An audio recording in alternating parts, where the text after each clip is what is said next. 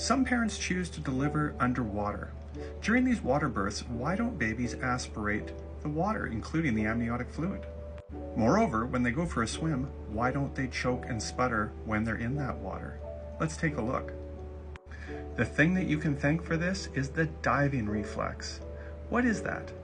It's actually something we're all born with, and it's what prevents babies from inhaling water after being submerged.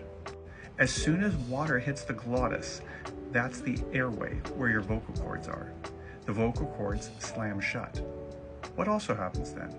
Would you believe your heart rate, as a baby, drops by about 20%, and with the airway shut, any water that entered the mouth is actually swallowed. Of course, you do eventually need to breathe, but brief submersions of babies underwater will be tolerated as long as they eventually get that air. To think we are born with this protective mechanism, the body is truly amazing.